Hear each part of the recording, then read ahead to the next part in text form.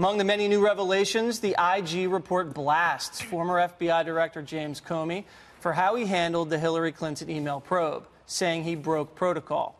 The White House is responding to stunning developments.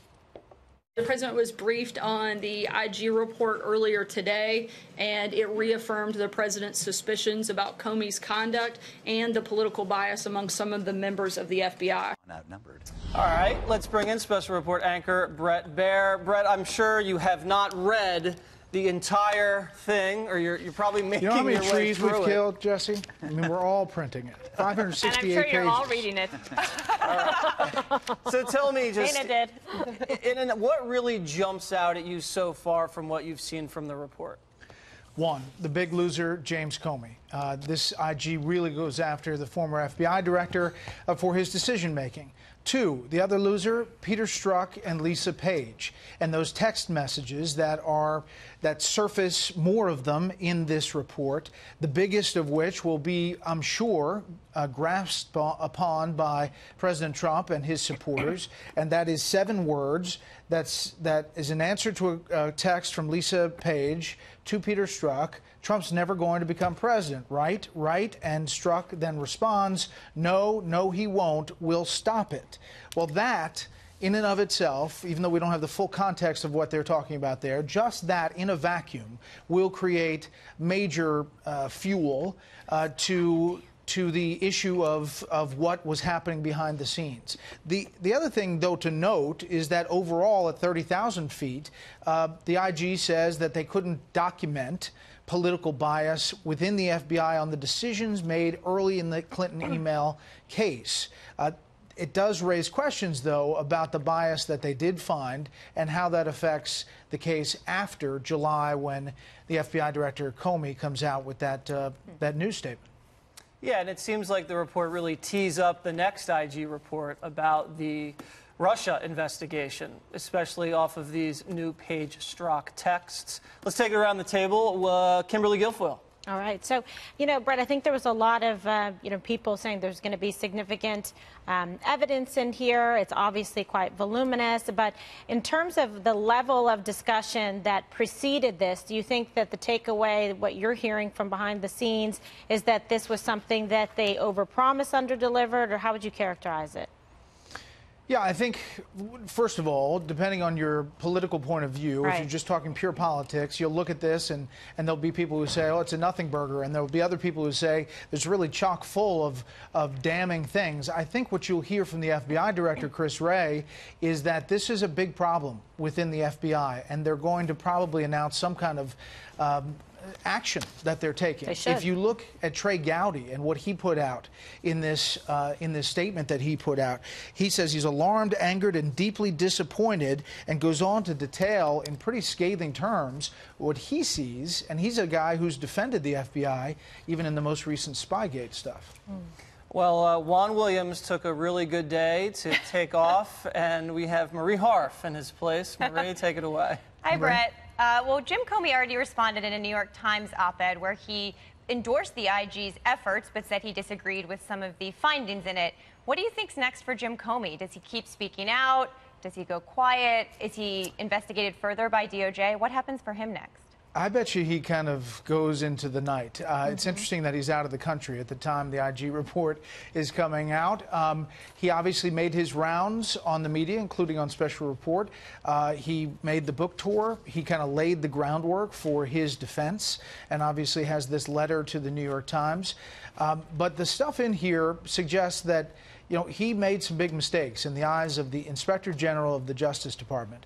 And no matter if you look at it from a Clinton perspective, that there are folks who think he cost Hillary Clinton the election, or a Trump perspective and how he dealt with President Trump after the election. I mean, he took it on the chin. I mean, they said he committed serious violations of FBI policy and process, and then damaged the credibility of the investigation and the institution itself. So pretty tough stuff coming out of the IG report. Dana? Well, Brett, in James Comey's statement in reaction to this right away, first a tweet and then an op-ed in the New York Times, he says, look, I respect the IG. I think they did a great work here.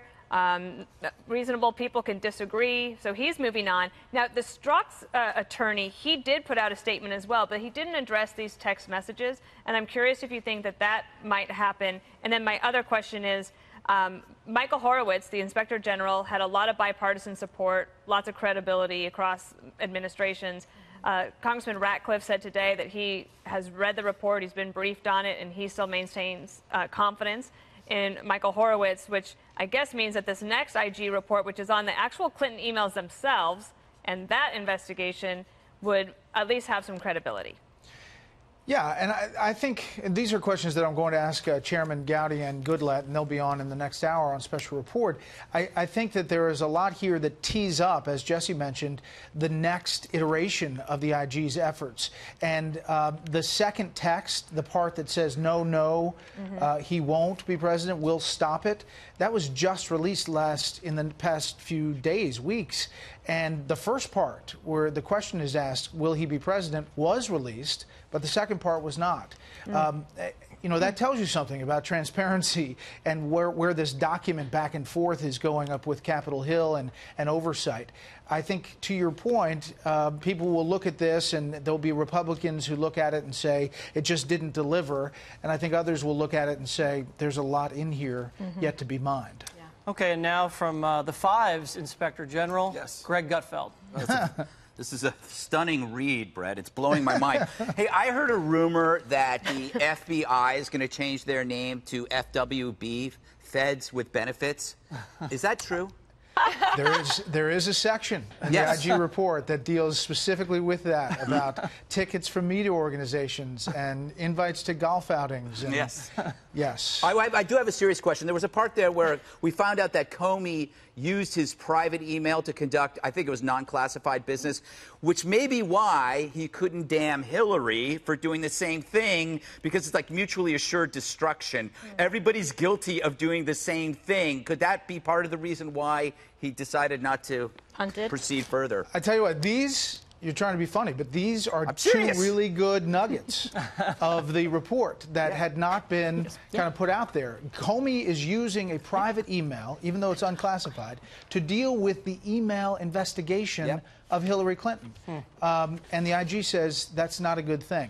I've got the Gutfeld diaries over here, and I've been looking through them. Frightening. Oh, no, sorry. You're on page 70. All Am I right, really? Brett. Yes. You don't want to be in Gutfeld's diary. That's the last place you want to be. But nice job with the interview the other day of the president. Yeah, very And nice. we'll be looking forward to 6 p.m. for another great special report. All right, see you guys. All right, Kimberly, like we talked about, some of these nuggets that are coming out, and it's going to take probably another 24 hours to get all of them. Her emails were penetrated by a foreign agent. And that we really didn't know, because Comey himself said it was possible that that happened, and now we learn that it actually did happen. And one of those emails was considered secret, which means disclosure of that email reasonably could be expected to cause serious damage to the national security of the United States. Yeah, I think this is significant because much was made at the time. Oh, well, it's possible, but there was no nailing it down. But obviously they knew and were not honest about it.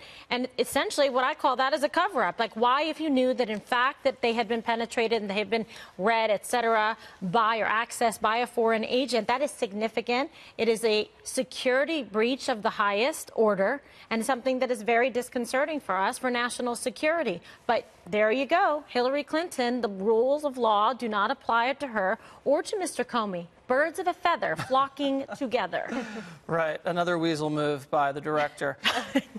Marie, some of the nuggets that I'm really interested in deal with Strzok, because they keep coming. We'll stop it, meaning we'll stop the Trump presidency. When you pair that with they need to protect the country from Donald Trump, and we need an insurance policy in case he is elected.